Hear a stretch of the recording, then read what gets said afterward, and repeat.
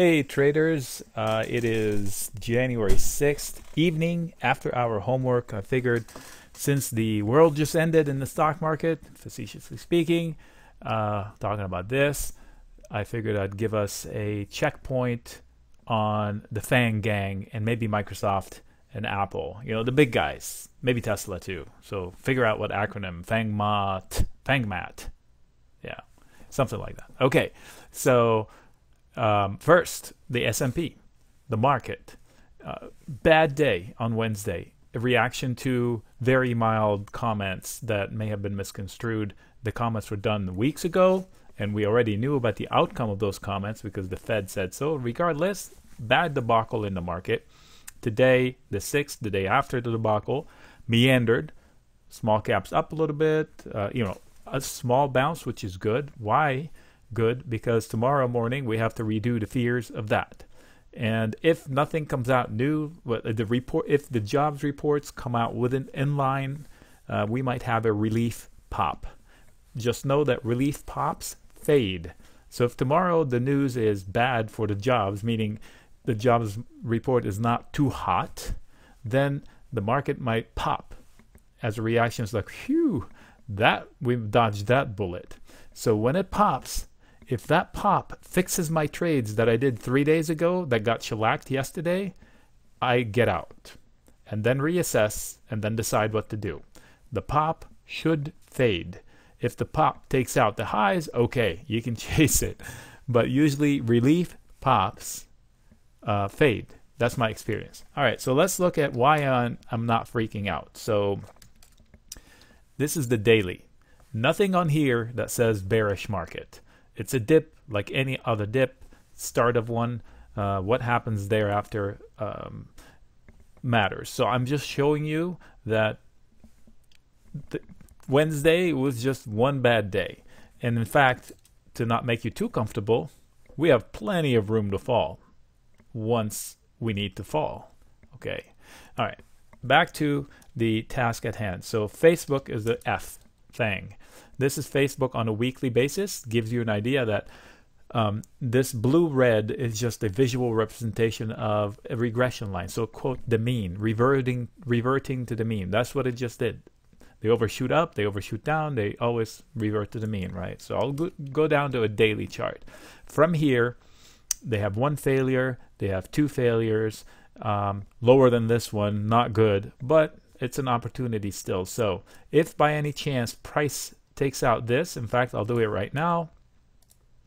I'll say breakout from two fails daily.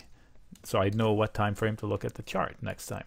Okay, now conversely, we have three bounces from the same level just below here. So am I panicking on red days? No, because I know it's falling into support.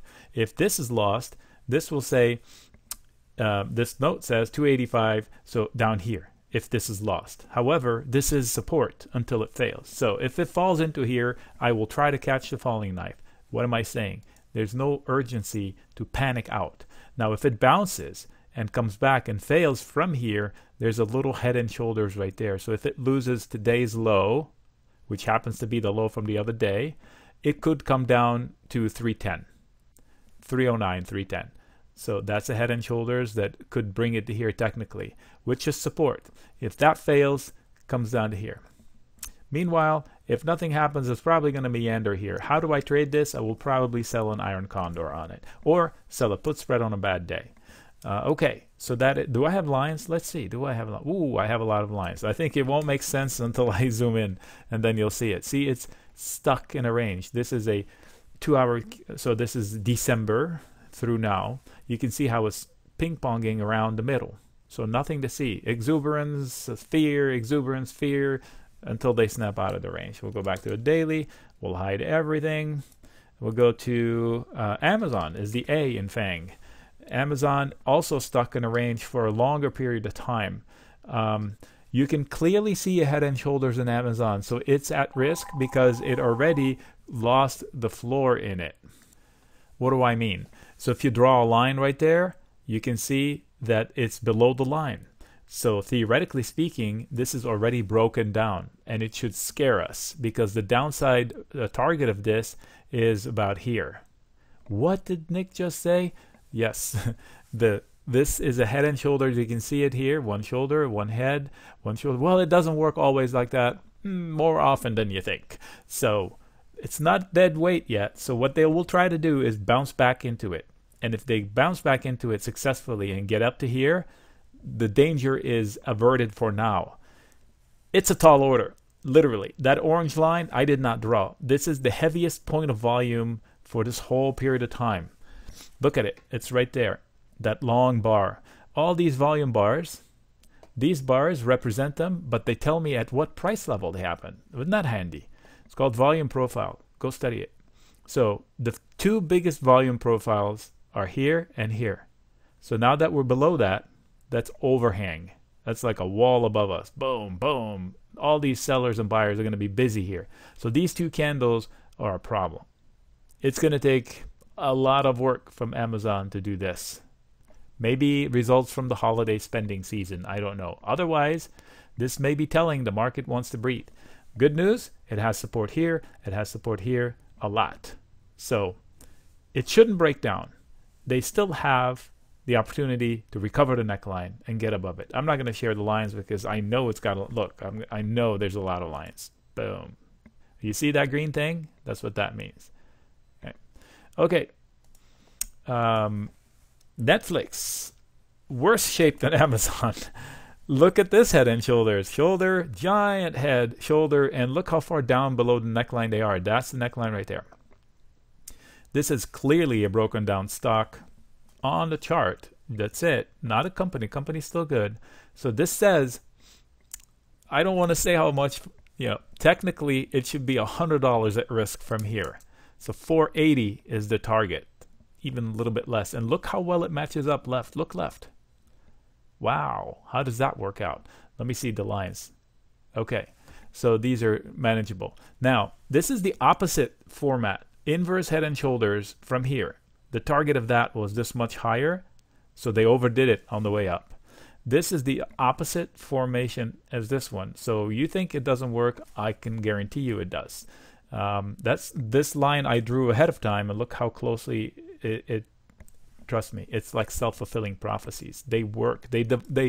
I can't tell you which way they're going to go, but I can tell you once the line is crossed where it's going to go next, likely. Okay, is this the end of the world for Netflix? No, it has support where it's trying to hold. This candle right there is called a doji. I'll take my lines out. This candle is called a doji. It's indecision. They opened, they loved it, they hated it, they closed it exactly where it is. And it was a gap down. That was a strange day. The market didn't gap down today. I wonder what happened here. They must have had news. It's a flat day, but a terrible outcome after a very, very bad day yesterday for the stock and the whole market. Okay, so this one, I would, if it has another couple of bad days, I would, how do I trade it? I would sell a put spread down here to try to make money out of fear. Look at all the support. Remember Amazon, I said it can't rally because it's going to have to rally through a lot of resistance. This one too, look at all that volume waiting right above it. That's a lot of action to battle through. However, look at all the volume it has below it. That's a lot of support waiting for it. All these buyers are lined up. So as soon as it gets in here, there's going to be buy.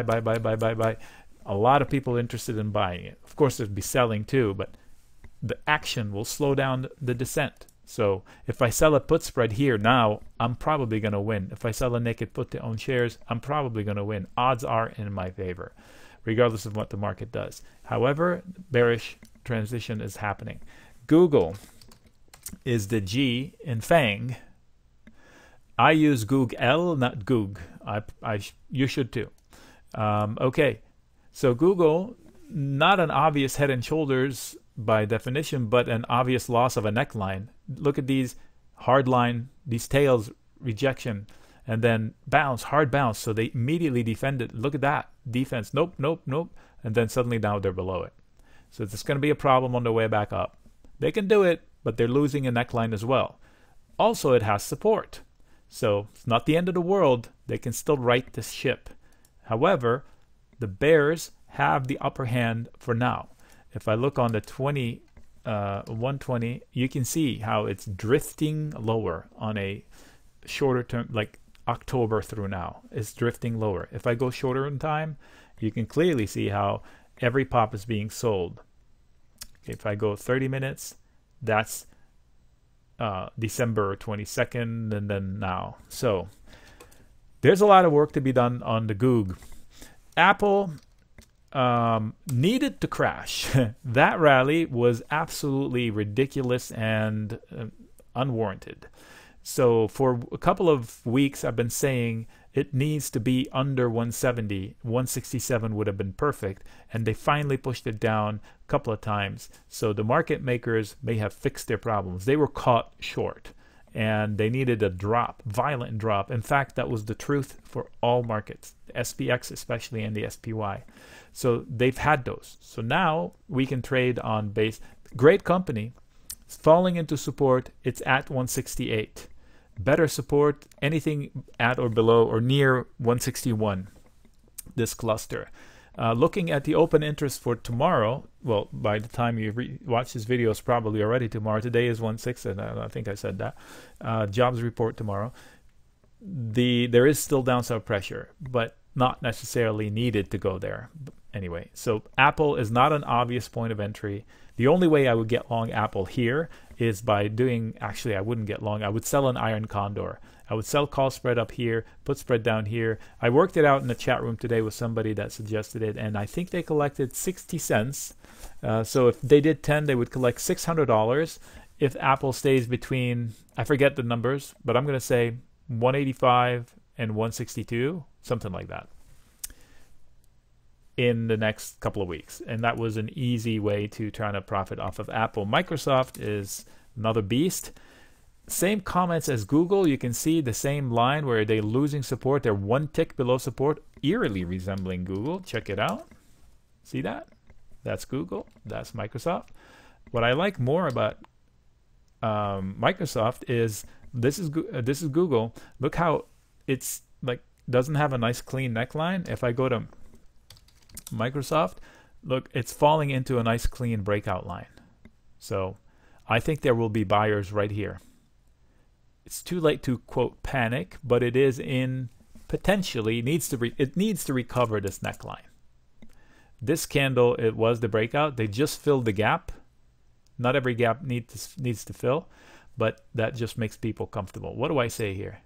Look for longs. Check it out. That's my note to myself. Look for longs. And down here, I will say long. So get off your butt, Nick. Go get long somehow. Okay, how do I get long? I sell a put on a bad day, or I sell a put spread to profit from the range, where I don't need a rally to win. You don't know what that is? Join it. Tesla. Tesla worked out perfectly to our charts. If you were with me in the chat room, you know what I'm talking about. Check it out. Okay, so I'm going to go to 240 and you'll see this was drawn ahead of time. It played out almost exactly from the neckline perspective, except they didn't dip. They just broke out, tested the neckline I had, and then broke out, faded, and finished the job on a lower time frame. Now, all that's happened in Tesla, can I tell you that this is normal price action? Why? It's falling. It rallied this much, 1 billion%, and then it's falling to give back half. That's normal price action. They rallied, stuttered, build the base, finished the rally. Now they came back to the base. Normal price action. They can still fall lower. It would still be fine. They have support here, support here. Somebody asked me, what's the best way of shorting Tesla? How about not shorting Tesla? How about going long Tesla on big dips? For some reason, people want to short Tesla. If you're shorting Tesla, you're shorting the market. It is much easier to short the market because Tesla is not going to fall on its own. It's a monster of a company. You don't trust me? Let me show you these. People who still have Bob Lutz's words in their mind, that's the guy that used to run GM who used to make fun of Tesla. I used to make fun of Tesla until I saw this number right there. Cash flow from its own operations, $6 billion. That's that blue number up there. They no longer need to borrow to exist. This is different company. You want to see an impressive number? Okay, total revenues. 2017, heck, go to 2018, 22 billion in sales, 47 now. And you want to know the more impressive number? This guy right there, almost 11 billion. Okay, so Ford and GM total sales is about a 135 to 145 billion. I don't know which is which. I think Ford has more revenues than I can't remember. Anyway, they're both above 135 billion. They both have barely more gross profit than Tesla. So Tesla with 46 billion can generate 11 billion in gross profit, where Ford has 140 billion and they can generate maybe 18. That is an impressive feat for Tesla. For almost 3.5 billion in net income. That is not the same company that you're shorting. It is a monster. Anyway, I'm not like a fan, like an old fan of. I used to not like it, but this is not a shortable company. You can't short it just because Bob Lutz used to say. It's ridiculous. Okay, I think we covered all of them. 15 minutes. That's longer than I wanted. Heck, you got, what is that? 60% of the NASDAQ? Later, gang.